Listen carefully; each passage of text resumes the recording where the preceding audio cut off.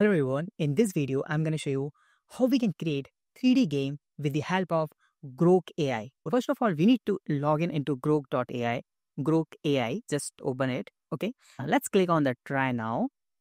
Now you can see you can use it without login, but I'm going to use the login because after some time you need to log in. Click on this login, continue with Google.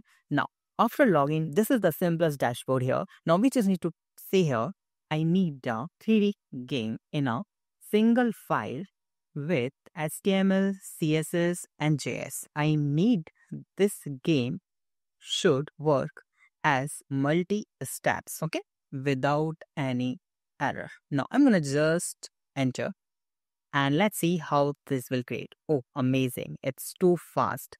Response time is like really fast. As you can see here, now the code is he's writing, and that's fantastic. Let's see how he will create a game. He's using the 3.js. So let's copy that code. Okay, I'm gonna use here the VS Code to paste that code here and just save that file. Okay, I'm gonna just here 3dgame.html.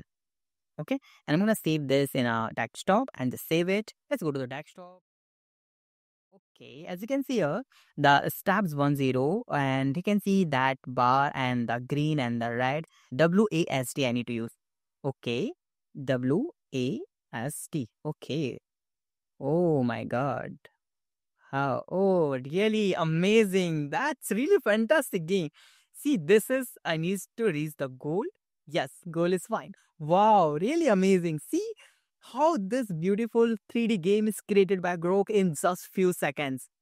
Right, fantastic. Wow, this is, here you can see this object. I'm using a WASD to move my all this thing. Right. Wow. Wow. Congratulations, you have completed all the steps. Okay. And you can see step 3 again.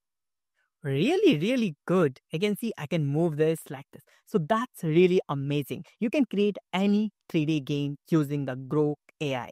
So if you have any doubt, you can ask me in comment. Thank you so much for watching this video. Have a nice day. Be safe. Bye bye.